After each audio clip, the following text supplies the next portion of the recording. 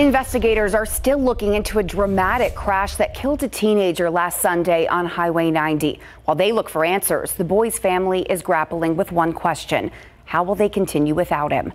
The family tells the night team's Alyssa Cole he had a bright future. You could be sad, you could be hurting, and he would find the silver lining in anything. The family of 19-year-old Bryan Negrete is still in disbelief.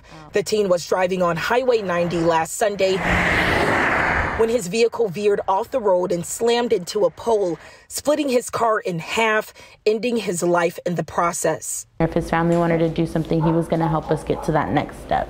He was our rock. He was the light of our family. The family tells me after the accident, they came out here to clean up some of the debris from Bryan's car and place a memorial here in his remembrance.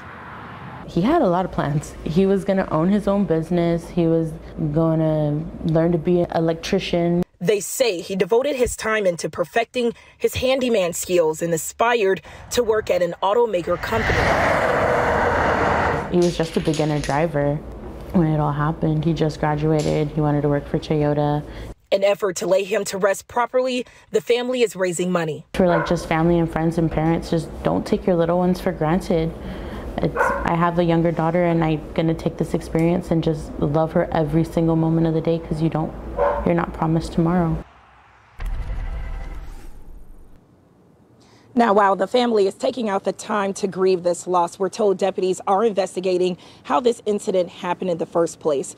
The family tells us it could take months to get an answer. Alyssa Cole, KSAT 12 News.